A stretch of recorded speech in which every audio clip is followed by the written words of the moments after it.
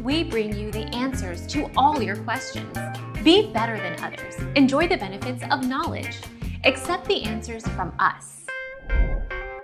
1955 versus Villanova.